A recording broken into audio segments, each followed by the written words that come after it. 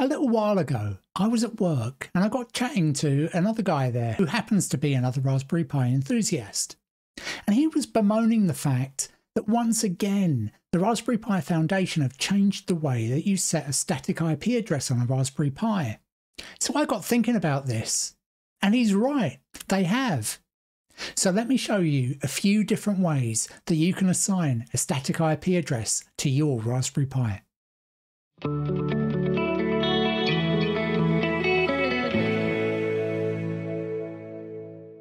Hello once again, Pi geeks and techno nerds all over the world. My name's Jeff, and I'm an IT professional who's been in the industry for over 30 years. I've been playing with Raspberry Pi since they first came out, and I wanted to share with you some of the projects that I've done over the years. If you like what you see on this channel, please hit that thumbs up button, subscribe if you want to see more, and also hit that notification bell so you can be told when I put a new video out. Also, in the comments, let me know how you get on with this project, and if you've got any ideas for other projects that you'd like to see me do in the future, put those in there as well. Now let's get on with today's project. Okay, so I guess the first question is, why would you want to set a static IP on your Pi? Well, let's say you're running some kind of service, a web server, a webcam, a NAS, anything like that, and you don't want the IP address to change, because you want to be able to get to that device on your network and always use the same IP address for it. Now, if you use DHCP straight out of your router, it will merrily give you an IP address, and that will normally be guaranteed to last for at least 2 hours. And most of the time, so long as your Pi is left switched on, it will keep on renewing to that same value. However, there is absolutely nothing guaranteeing this. And especially if you end up with new devices coming onto your network now and again, you could end up with the IP address being reallocated to something else. So the way around this is to allocate your Pi static IP address. And there are several ways that you can go about this. And there's also a few ways that you should avoid as well. So here I am on the desktop of a freshly installed Raspberry Pi. Now, probably the easiest way to set a static IP address is to go up to the network settings in the system tray, left click, go to Advanced Options, and then Edit Connections. That will bring up this box here. Now in this case, I'm just going to play around with the wired connection, but if you want to set a static IP for a wireless connection, you can do it in the same way. You just simply select the name of the connection that you wish to change, and then click the settings icon. From here, you go to the IPv4 settings and change the method from automatic DHCP to manual. You then click Add to add an address, and you type in the IP address that you wish to use. You also have to provide the net mask and the default gateway. And then finally, provide the IP address of the DNS servers that you wish to use. In my case, there's only one, and that's the IP address of my Pi-hole DNS server. Once that's all done, you just hit save. Now, what's a little strange with this is that it hasn't actually applied this change. If I open up a terminal window, and then I look at the IP address for the ETH0 interface, you can see it's still got the IP address 192.168.0.30. Whereas in the settings, I just tried to change that to 0.31. Now, in order for this to take effect, you can either reboot or you can just shut down and restart that particular link. Now that's restarted, if I go to show the IP address again, you can see now that it's changed. And indeed, if I reboot, it should remain that way.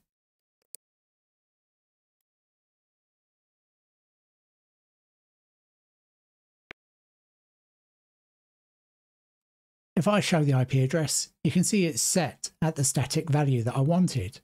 And that's great. But what happens if you don't have the GUI? Let's go and take a look at that. Here, I've logged into the Wi-Fi connection on the Raspberry Pi so that I can play around with the wired connection without it kicking me off. Now, where everything got kind of confusing with static IPs in the past was that for several iterations of Raspberry Pi OS, The way that you configured a static IP address was by editing the file dhcpcd.conf that sat in the /etc directory. Now we're using Raspberry Pi OS Bookworm. The big problem is that that file no longer exists. Now there is a kind of equivalent file. If you go to /etc/dhcp/dhclient.conf, then in here there are some changes that you can make to configure an interface with a fixed IP. In this case here, I've set up the ETH0 interface to have this static IP address of 192.168.0.32. I've then provided the default gateway as the option routers and the subnet mask, and finally the DNS server. Now if I save that, I can apply it with the command sudo dhclient -r eth0.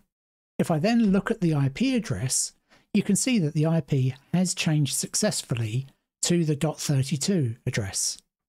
However, now look at what happens when I reboot.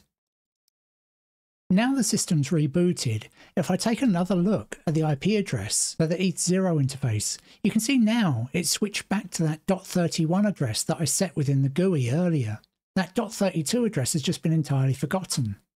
However, if I go back to the dhclient.conf file, all of the changes that we made earlier are still present. So any changes that you make to this file won't survive a reboot. It's a really important thing to know. Instead, if you want to set a static IP address from the command line, there's a whole bunch of commands that you have to run to do it. Now I'll put all of these in the description below so you get easy access to them. But this is what you have to do. First off, it's important to understand that Raspberry Pi OS Bookworm makes use of a service called Network Manager. And in order to interact with it from the command line, you have to use a tool called nmcli. Firstly, I'm going to use this to provide a list of all of our interfaces. Here, you can see that the first line it's returned is our ETH0 wired interface. Now I can run a command to set the IP address of that.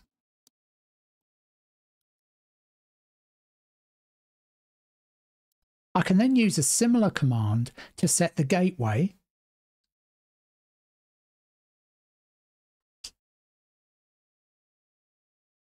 And finally, another command to set the DNS server. Now, just like in the GUI, I could reboot in order for that to take effect, or I can just bring the interface down and up again. I'll do the latter.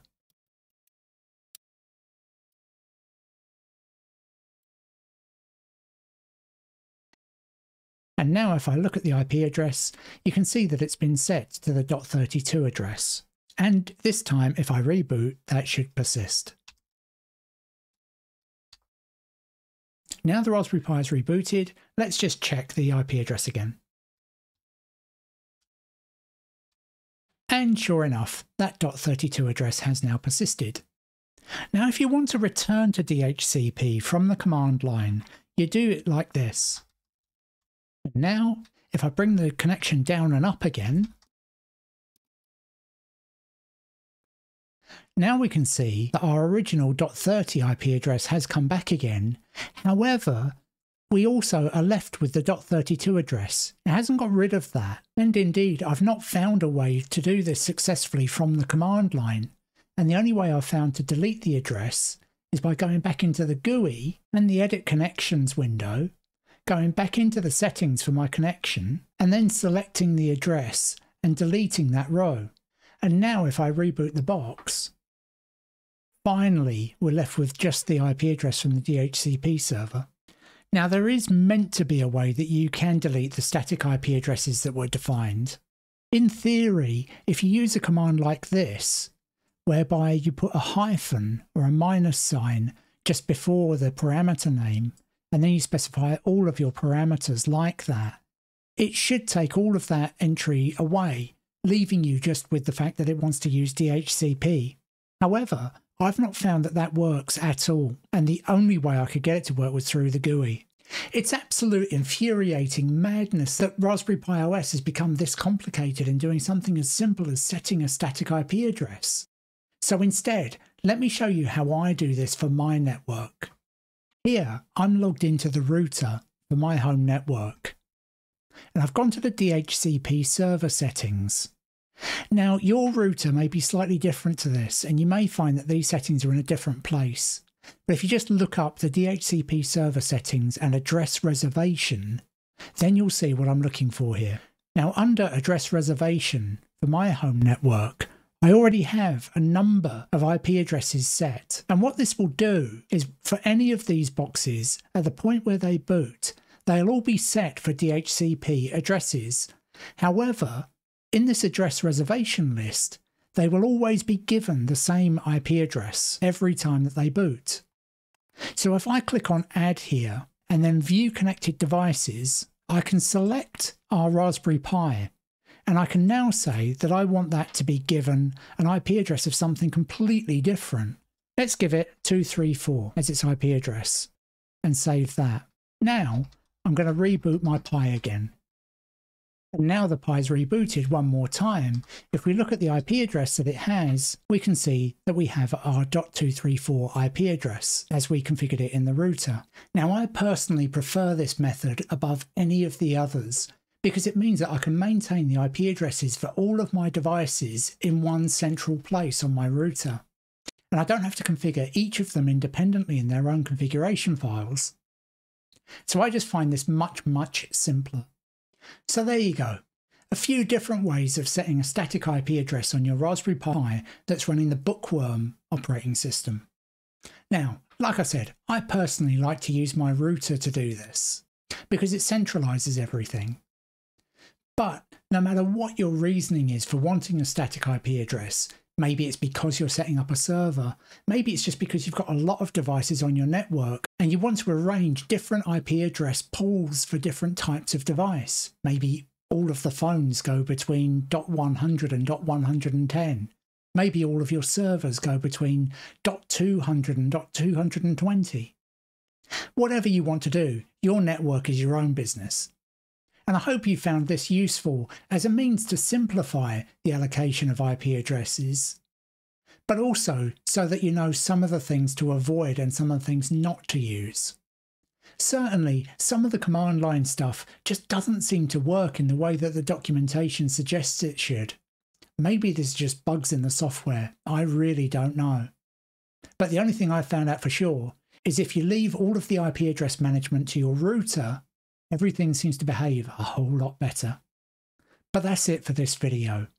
If you liked what you saw, please hit that thumbs up button, subscribe to see more, and hit that notification bell so you can be told when I put a new video out. Let me know in the comments how you get on with allocating static IP addresses for your network. And if there's anything else that you'd like to see me do with a Raspberry Pi, let me know in the comments there as well. Thanks so much for watching till the end. And until next time, bye for now.